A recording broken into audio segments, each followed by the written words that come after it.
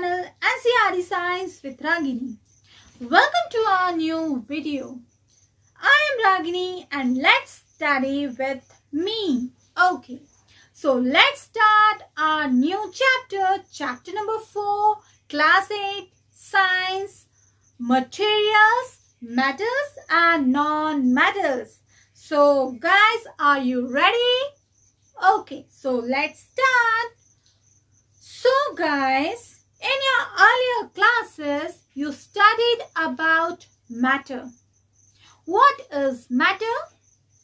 Anything that has mass and occupies space is called matter.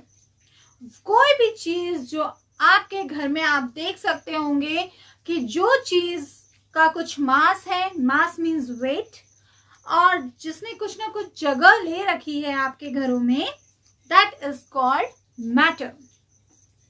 Guys, matters can be classified into 3 states: solid, liquid and gas.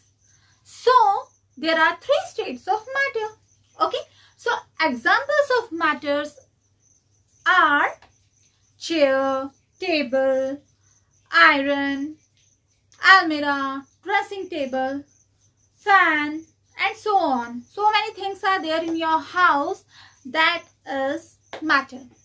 So यहाँ हम matter के बारे में नहीं पढ़ रहे हैं, बट जिन चीज के बारे में पढ़ रहे हैं वो एक्चुअली मैटर ही होती हैं. सो मैटर क्या है?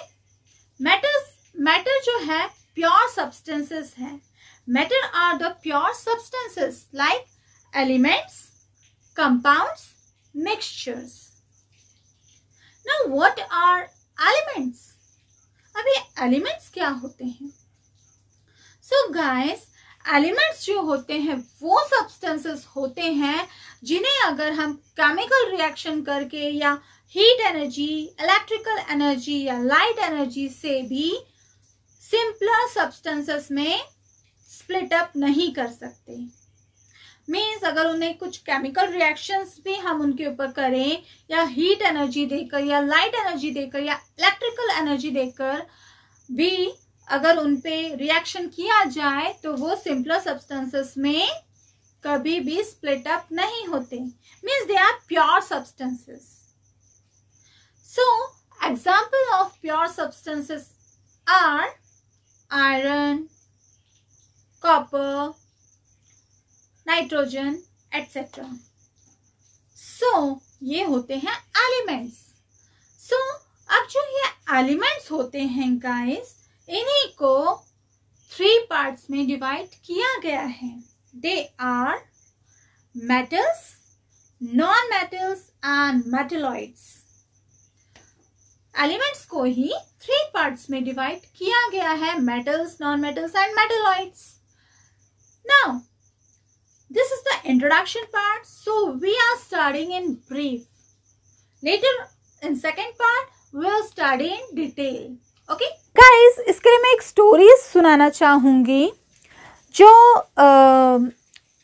प्राचीन युग था, मीन्स जो एंशियंट टाइम्स था, जब लगभग जो ह्यूमंस थे वो लगभग सीख ही रहे थे सारी चीज़ें.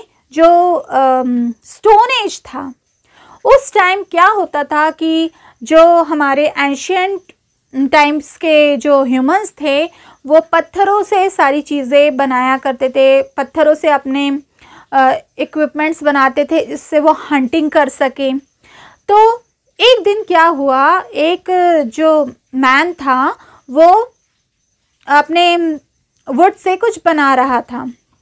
उसने देखा वो पत्थर तोड़ रहा था. उसने देखा कि उसके हाथ में जो पत्थर है, जो स्टोन है, वो टूट ही नहीं रहा है. और वो क्यों नहीं टूट रहा था? वो बहुत हार्ड था. तो उसने सोचा ये पत्थर तो नहीं हो सकता, ये कुछ और है. अब वो अपने साथ लेकर उसे वहाँ लेकर चला गया जहाँ वो एक्चुअली रहता था. सो अब वहाँ पे उसने क्या किया, पहले के टाइम में आग जलाया करते थे और आग के पास मतलब अपने आप को ठंड से बचाने के लिए आग जला लिया करते थे.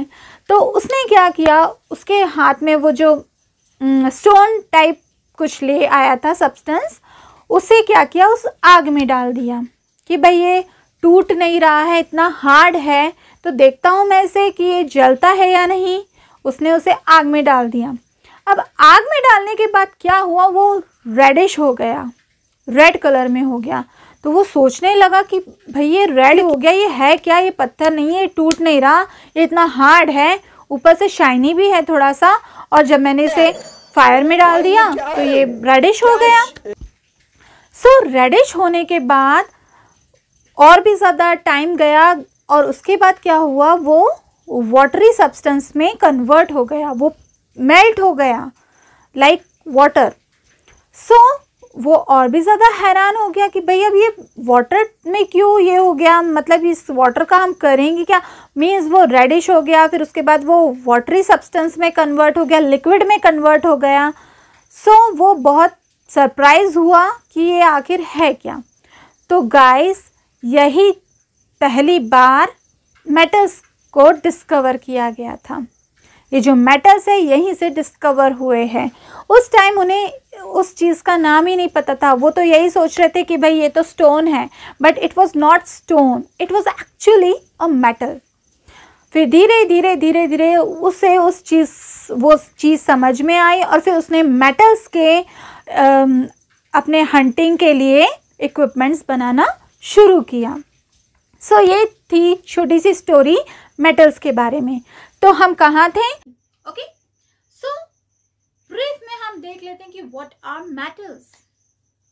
सो गाइस, जो ये मेटल्स होते हैं इनका अपीयरेंस जो है वो लस्ट्रस होता है, मीन शाइनी होता है, एंड दे आर हार्ड, वो हार्ड होते हैं। और इनके एग्जाम्पल है आयरन, कॉपर, गोल्ड। वैसे तो बहुत सारे मेटल्स हैं, but few examples we are taking. So these are metals. Now what are non metals? अभी नॉन मेटल्स क्या होते हैं? सो जो ये नॉन मेटल्स होते हैं ये डल अपीयरेंस में होते हैं। इनका कुछ शाइनी वाइनी अपीयरेंस नहीं होता, इनका अपीयरेंस जो है वो डल होता है, और ये इतने ज़्यादा हार्ड भी नहीं होते एज कंपेयर टू मेटल्स। और इनका जो एग्जाम्पल्स हैं वो हैं phosphorus, sulphur, nitrogen, oxygen etcetera. So metals हो गया, नॉन मेटल्स हो गया। Now what are metalloids? अभी मेटेलॉइड्स क्या होते हैं?